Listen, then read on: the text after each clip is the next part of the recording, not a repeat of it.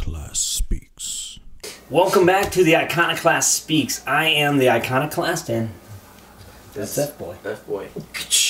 Yeah. It's a bottle, so... Yeah, you can't really do the noise. So we're going to talk about being offended.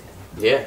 And more about what offends us as opposed to what it means to be offended. Because everyone's offended about everything nowadays. Well, I think that's offensive to say that everyone's offended by everything. Really? Because that's just like, I don't know, I think that kind of makes you look like a baby. You know what I mean? Wow. Well, like what offends you? What is something that if somebody does?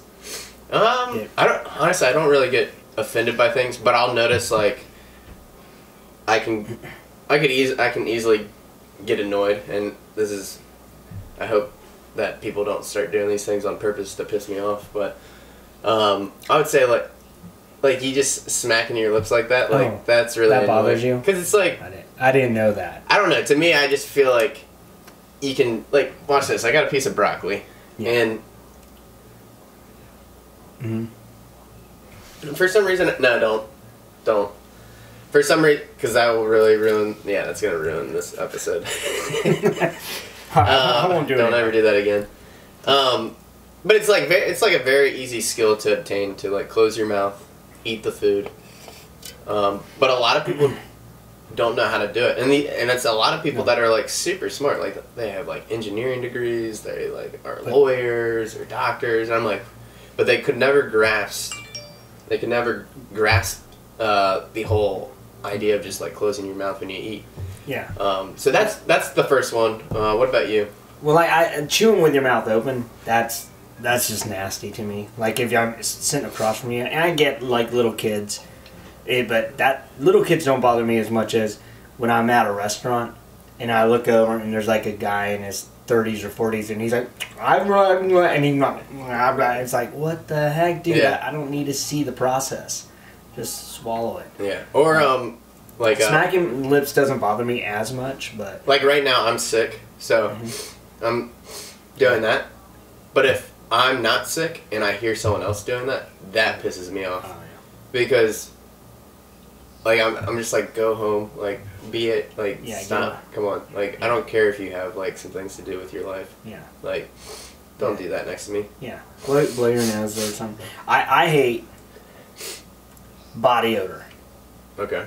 That like why? What's wrong? Well, with it's it? so nasty. It especially if I know you can't help it all the time. Like if you're at a gym, it doesn't bother me. Like I understand someone works out and then they walk up to you or by you and they stink. I'm not like, oh my gosh, idiot. But like when I'm at work, I work in a little small cubicle thing. It's not really cute. It's like a closet because I do editing and the producers come in, they'll record stuff. But like sometimes a producer will come in and it's like they've never met a shower in their life. And they'll come in, they'll shut the door, and it's just like, what do you think the advice would be? Like, I don't know. See, I don't know how to say something because I don't want to be mean to them. Yeah. At the same time, though, it's like it doesn't leave for hours. It's stuck in the room, and you just Now, but that's funny that you mentioned that because I had worked a job at one point where my manager came up to me and gave me was asking for advice, like, hey, so and so smells like BO. What should we do? Like, we've already told this person, like, don't smell like BO, but I feel like it's not getting through to them. Yeah. So and like she just didn't want to like she didn't want to offend the person. And I was like, ooh, you could go to you could go to like some cool like hipster place to get some deodorant and get all of us deodorant. I just wanted to get some deodorant out of this. Yeah. So I was like, get all of us some deodorant, everyone that works in this office. And that way it's kind of like, oh, we're all getting deodorant. Like it's a cool, like it's some cool cool deodorant. So maybe you just get everyone that you work with, just like, hey guys, hey, I just found this new shop. Yeah. And it's like these cool deodorants. I check it out. And just give it to John. Is it John that you said was the? I didn't say the name, but wow, you're good at this. Yeah. Just do that. Now on another note, which is kind of funny, similar situation is one morning I was in work by myself, and like I just ripped one in the room, just Was there anyone else? No one was in the room with me. And literally, as soon as I had finished, someone walked in the room, and it smelled so bad. And I was like, oh crap, and because it smelled like crap. Yeah. But they walked in, and he shut the door, and he's like, someone's cooking breakfast. Someone's cooking breakfast. Yeah, did it smell like curry or something? I don't know what it. No, it didn't. It smelled like sewage. It was really bad. And I was like, in my head, I'm thinking, oh man, what do you eat for breakfast? Because it was bad. That's funny. But another thing, I think we kind of talked about this before the show, was close talkers. Yeah. Like when somebody's like comes up. Yeah, that's it. And they may not have bad breath or anything, but it's just they invade your space. It's weird. I've met some people that have done that before, and like I've even given cues, but like I'm like, I don't like, even when someone's like making me mad, I don't like to let people know because I feel bad if like I don't like when I hurt someone's feelings. But I've had like an instance where like someone's been like talking close, and I'll like move back. But then they keep getting closer, and this same person even smacks his lips when he eats. And for the longest time, I thought he was messing with me. I thought he was just like, but he's like also like, I knew he didn't have like a lot of friends, so I was like, that's probably why. Well, maybe, but I was just caught off guard, so I didn't know what to do. I just kept on like trying to like I would create barriers, like I'd put something in between us. Just to see if that would stop him. It didn't. He would like move the barrier and like get closer, and I was like, Yeah. I didn't know what to do. Well, it's good. In saying it, I don't like touchy people. People who are like that is even when my kids do it, like, and they like, I try and explain to them. I don't mind if they come give me a hug, but then when they just lay on me. Yeah. And I'm trying to watch a movie, and then it's like if one's if one's on me, it's okay, but it's never just one. And I have 5 kids, so like one will lay on me, then the other one, and then I get a third one laying on, and then I'm just like, okay, I can't even watch. I'm just like, you think you're just claustrophobic? It may be. I'm just like, okay, there's too much touching, and you're on me, and you gotta. Do you think that's a problem that you gotta like work out within yourself? Like, do you think it's not them, but it's something that you have to deal with? Well, I wonder if they do it on purpose because they know it flips me out. So, like, I think the first time it may have happened, it was just they didn't know. But now they know this because I always say, you guys know this. I told you. Yeah. Stop. But I know it's me that it's just I'm not a that kind of stuff kind of like. Ooh, I know one that I don't want to talk about that anymore. Okay, go ahead. But I know another one is just someone who's like super negative. Like, it doesn't like they play the victim card. Yeah. Everything that they do, like it's like my life sucks. No matter what, like it's these people's, it's this group's fault or this person's fault, and it's like no one. Like, when people don't take ownership for their own problems, like, or at least, like, try, like, hey, yeah, maybe someone is being an asshole to you, but, like, it's like, come on, like, don't let that destroy you. Like, find a way to be productive.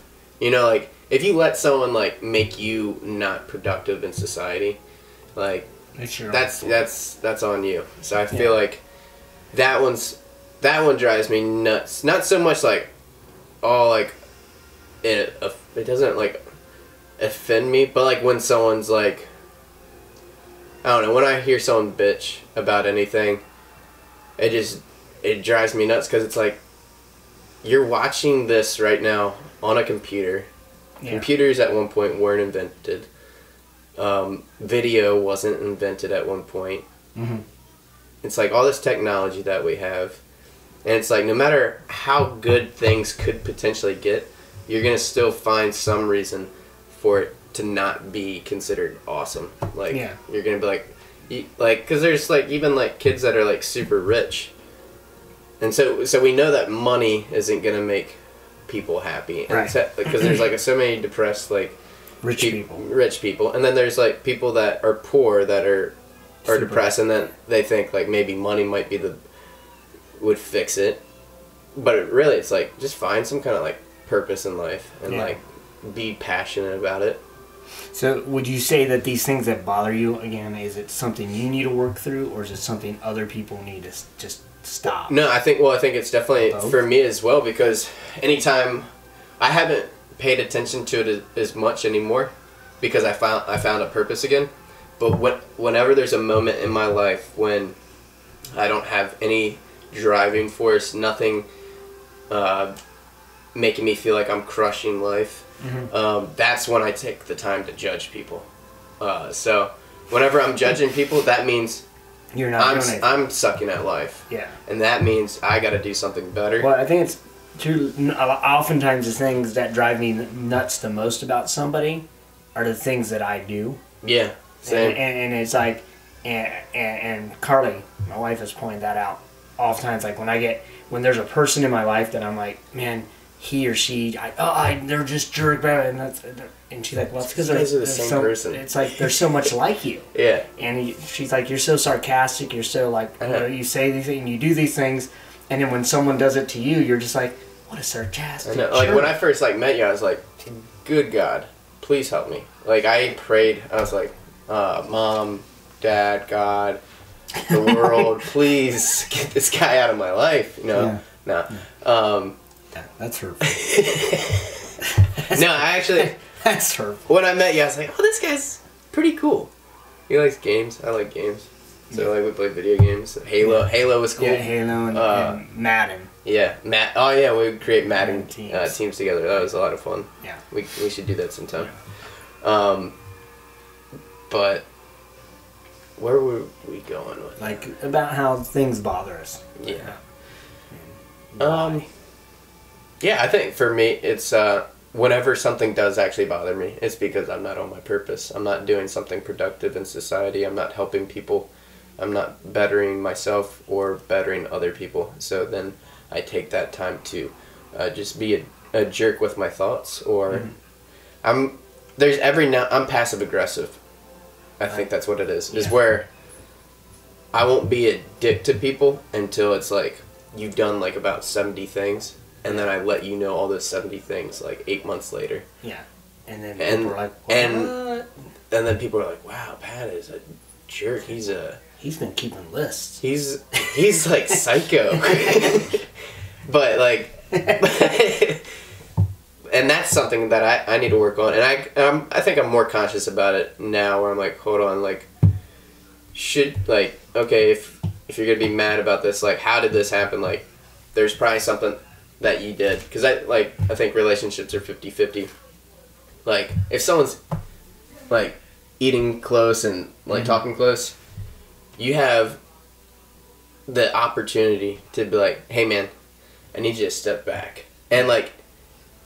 And yeah, that person might be offended, but it might make your day so much better if you're just like, yo, listen, you gotta move out. You're way too close. You're like in my and that could fix the whole situation. And so that's something that I need to work on, is not being scared to offend people. Like, definitely be conscious of people's feelings. Like, if it's something there's so many people that smack their lips. If they're smacking their lips like really far, if it really bothers me, I need to just walk out and just not like deal with it. But if it's like right in your face, then maybe I could be like, hey, listen, closing your mouth. Close your mouth. Yeah. You know, and it's rude, but it's like maybe no one's told them. Yeah, maybe they don't even realize it. Yeah. So I think we've like really just beat this down. Yeah, we could probably come back to this some other future episode. Yeah, because there's a lot more. There's so much stuff that pisses us off, you know. But I think that's good. I mean, let us know in the comments below or whatever, or send us a message. And as I said, if you're listening to us on iTunes or Google Play, check us out on Facebook. It's the Iconoclast Speaks on Facebook, and you can actually watch us do the podcast as F-Boy poses in the background. So for you ladies, you'll probably want to watch the video because, he's doing this for you. No, doing it for the guys. I'm just kidding. Yeah. I'm not gay, but I like gay guys, you know what I mean? See you next time.